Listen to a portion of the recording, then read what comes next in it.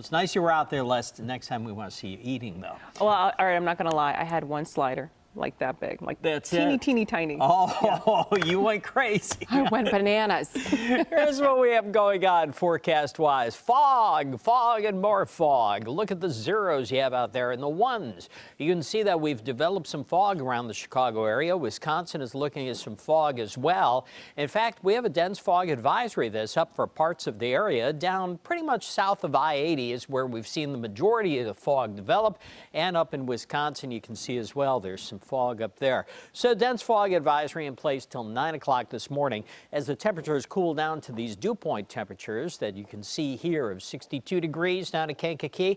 So these are the levels at which the air saturates and you start to get some fog out here. So our dew points remain a little bit elevated. Temperature is 69 degrees at O'Hare, 69 in Midway, 62 at Kankakee. And if you remember a moment ago, that was also the dew point. And that's why we formed some fog down there. Winds are barely blowing in most places around the Chicago area. Satellite radar shows you that we don't have anything going on around here. And as we go through the day, Futurecast indicates that we could pop some showers along a lake breeze with the winds really out of the north-northeast here later this afternoon. Very slight chance of that happening. We're hoping nothing gets in the way of the air and water show, which was just spectacular yesterday and should be again.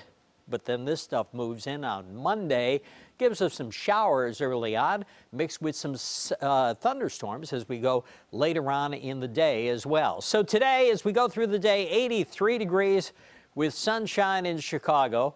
And some clouds tonight start to enter the picture, and we have partly cloudy skies for tonight. Tonight, our temperature drops off to about 68 degrees.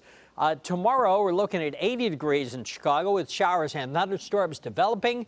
78 on Tuesday, a few showers left over. And then Wednesday and Thursday, bright sunshine and temperatures a little bit below the norm.